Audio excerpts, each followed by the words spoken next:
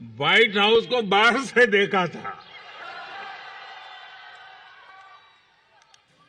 प्रधानमंत्री बनने के बाद तो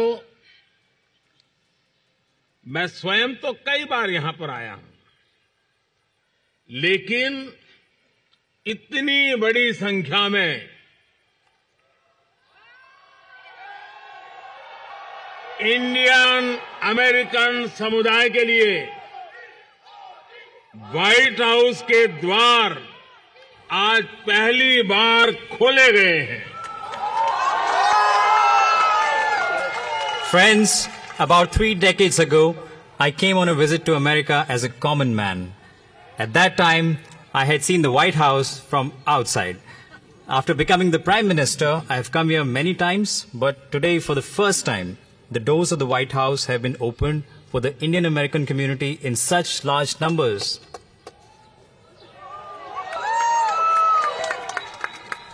भारतीय समुदाय के लोग अपने टैलेंट, कर्मठता और निष्ठा से अमेरिका में भारत की शान बढ़ा रहे हैं। आप सब हमारे संबंधों की असली ताकत है। आज आपको दिए गए सम्मान के लिए मैं राष्ट्रपति बाइडेन और डॉक्टर जिल बाइडेन का हृदय से अभिनंदन करता हूं। उनका जितना धन्यवाद करो उतना कम है।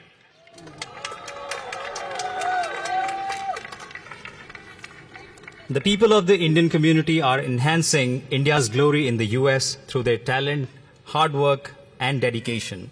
You are the real strength of our relationship. I thank President Biden and Dr. Jill Biden for the honor you've been given today. I think I can't thank him enough for this.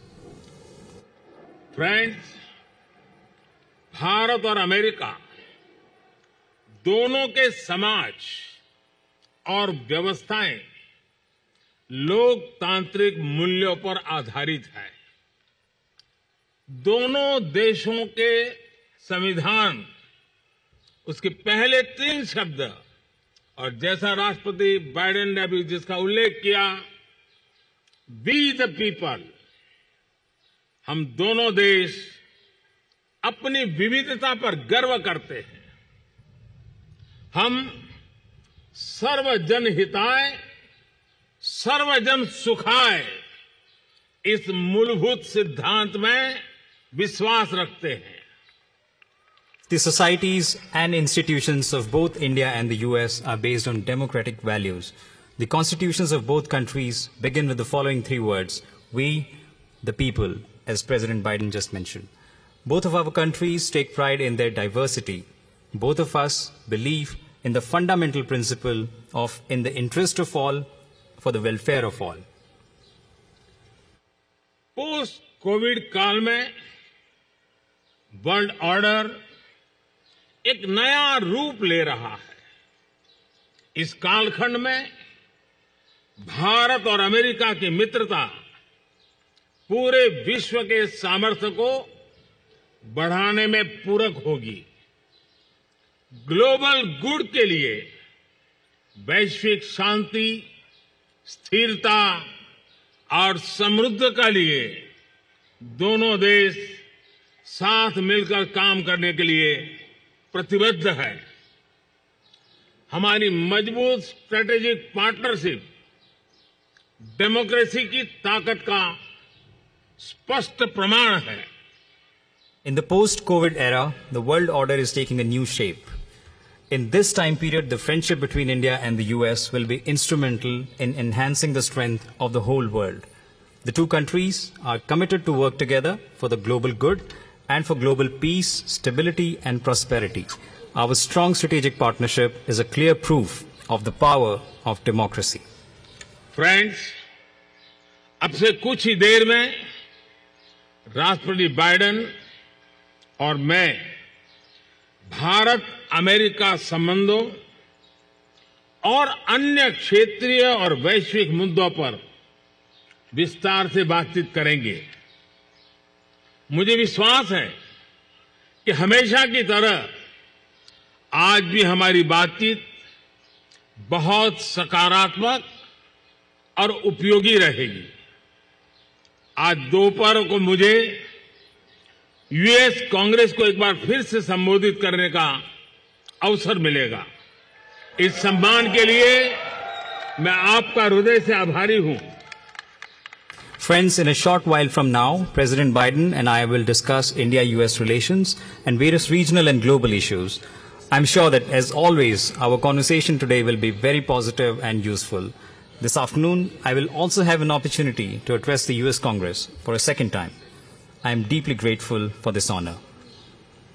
मैं यही कामना करता हूं और 140 करोड़ भारतवासी भी यही कामना करते हैं कि भारत का तिरंगा और अमेरिका का स्टार एंड स्ट्राइप्स हमेशा नई ऊंचाइयां छूते रहे।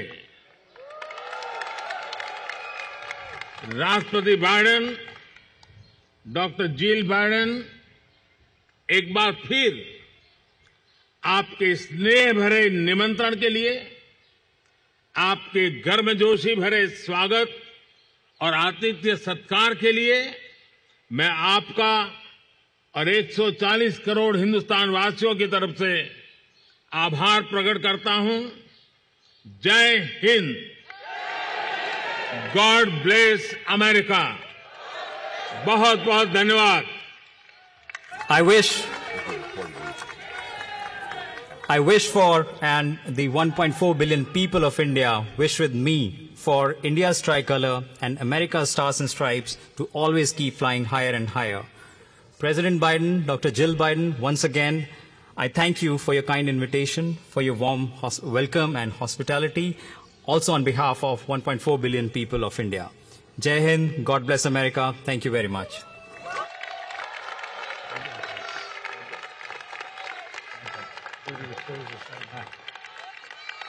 I was going and meeting the people.